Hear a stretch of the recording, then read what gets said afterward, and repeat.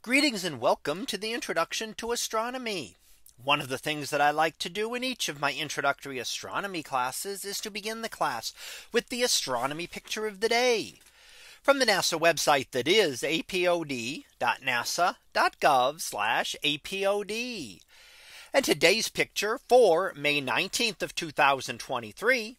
Well, it is titled Curly Spiral Galaxy M63.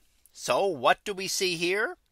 Well, this is the spiral galaxy known by its catalog designation of Messier 63, also known as NGC 5055, and is a spiral galaxy about the size of our own Milky Way, about 100,000 light years across.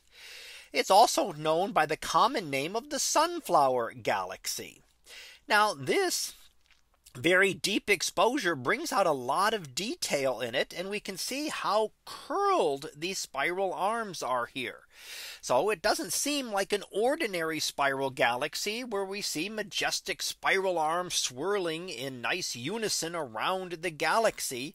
Here we see them stretching out almost twice the distance, almost twice the size of the galaxy out into the distance. Now what they are what we call star streams. These are streams of material or leftover bits of other galaxies that are being consumed by the larger galaxy. Each galaxy has small satellite galaxies that orbit it, much as our own Milky Way does.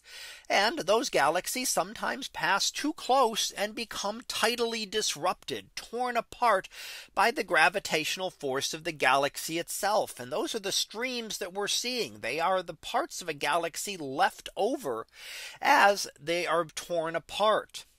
Now, in the long run, this will eventually incorporate it. This material will become incorporated into the larger galaxy, and everything will settle down. So if we could come back in 1 billion years or so and look at this galaxy, it might look like a perfectly ordinary galaxy. It's just gained a little bit of material over time from these smaller galaxies that orbit it. Now, this is how we believe galaxies evolve over time, how they have changed from the very small galaxies that existed early in the history of the universe to the very large spiral and elliptical galaxies that we see today. And the galaxies do this through cannibalization of other galaxies. The cannibalization generally refers to smaller galaxies being consumed by a larger one. You can also have larger galaxies that collide and then merge together to form even larger galaxies. So in this way, galaxies continue to grow over time. Although we do find that the intensity of the collisions, the number of collisions, has decreased. They were very common in the early history of the universe and are much less common today. So that was our picture of the day for May 19th of 2023.